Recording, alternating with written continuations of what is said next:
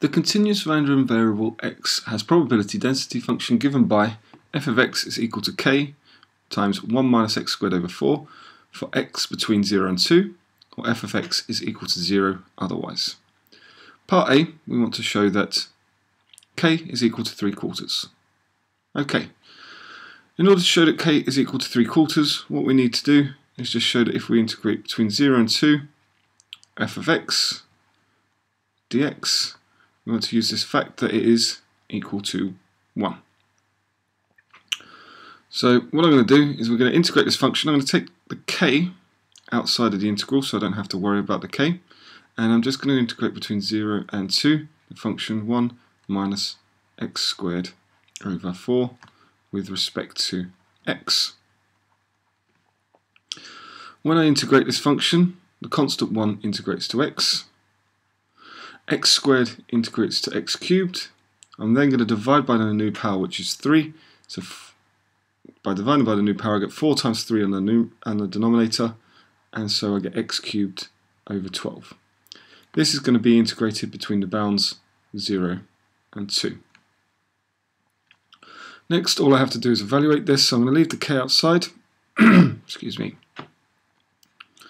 And so we are going to get 2 minus 2 cubed over 12 will be equal to, now I know often this 0 part is always equal to 0, but just put it in for good practice, demonstrate that you know how to do definite integration correctly. So when I work through this, I get 2 minus 8 over 12, which will give me 16 over 12. So this gives me 16k over 12, which can be cancelled to 4k over 3. Therefore, 4k over 3 must be equal to 1, which means when I rearrange it, times by 3,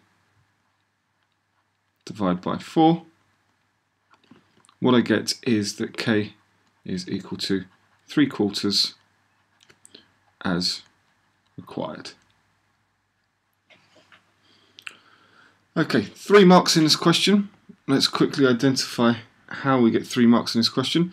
First of all, we get a method mark for identifying at some point that the integral between 0 and 2 for the function will be equal to 1. Next, I get an accuracy mark for actually integrating to the correct function at this point here. And then finally, get an accuracy mark for getting down to this last part here, identifying that we get 4k over 3, so that I can work this part out here. Actually, let's just extend that there. So we get that accuracy mark there. Part B. Part B wants us to calculate expectation of x. So the expectation of x is found by integrating between 0 and 2 x multiplied by the function f of x dx. Again, when I do this part, what I want to do is take the constant k outside. So I'm going to take the 3/4 outside. It'll just make the process of integration, etc., a little bit simpler. So we get between 0 and 2, and then I'm going to multiply x by 1 minus x squared over 4 dx. So what we're going to be integrating is 3/4, the integral between 0 and 2, x minus x cubed over 4 dx. Now, when I integrate this, not forgetting the k, I have 3/4 multiplied by x will integrate to x squared over 2. Take away x cubed will integrate to x to the power of 4.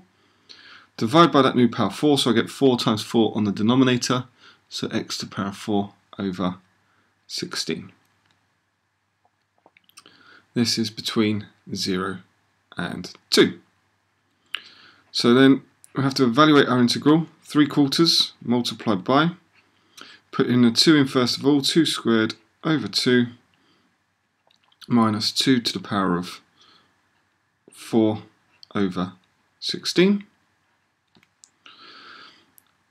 minus, and I know again that this is going to evaluate to 0, but I just want to demonstrate that I'm doing my integration correctly and not forming any bad habits, as not all functions when 0 is put in equal 0. So we're going to get minus 0 squared over 2 minus 0 to the power of 4 over 16.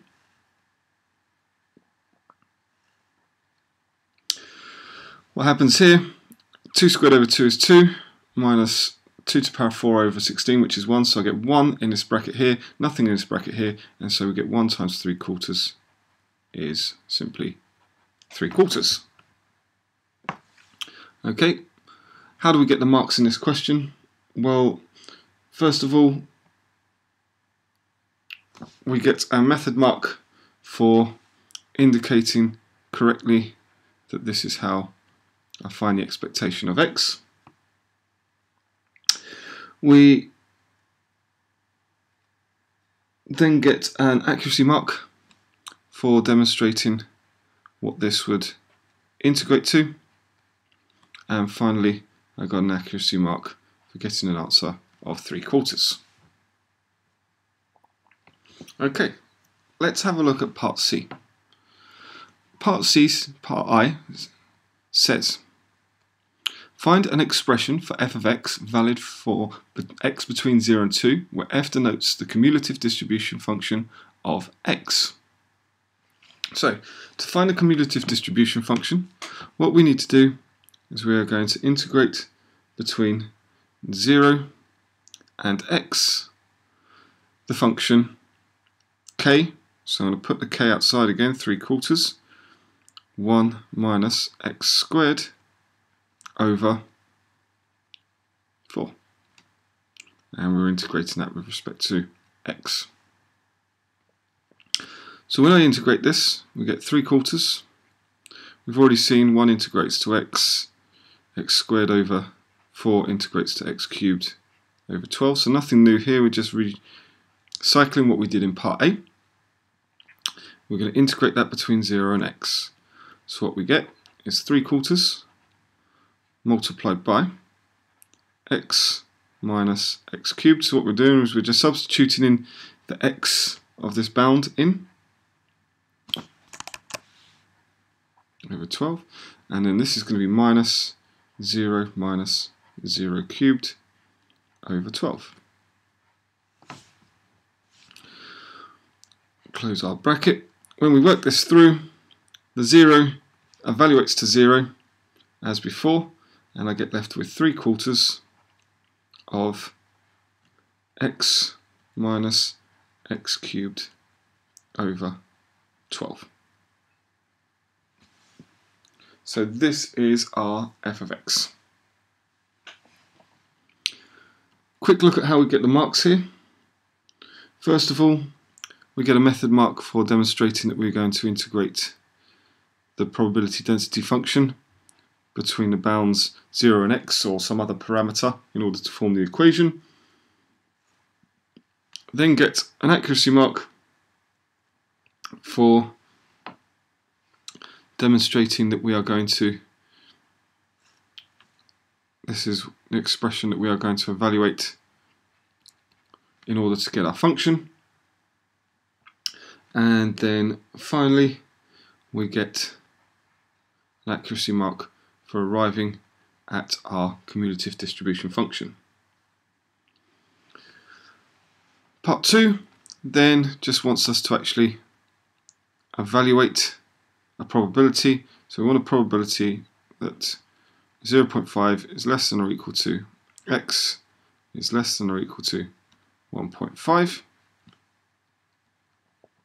And so this is calculated by evaluating the probability of x being less than or equal to 1.5 minus the probability x is less than or equal to 0.5. So we're going to have f of 1.5 from our cumulative distribution function minus f of 0.5. Okay, so I'm going to put this 1.5 into my formula now.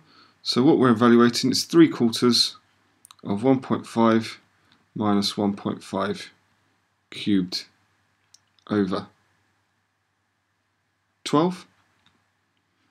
Take away 3/4 of 0.5 minus 0.5 cubed also over 12. So we can type this into a calculator all in one long go.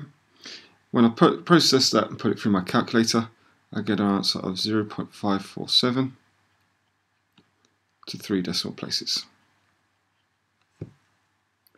Okay, let's have a look at where the marks are awarded. So only 2 marks in this part of the question. First mark is for method mark for correctly identifying that we're going to use the cumulative distribution function by doing f of 1.5 minus f of 0.5, and finally we get an accuracy mark for getting to an answer of 0.547. Okay then, well I hope that all made sense and that you understood it.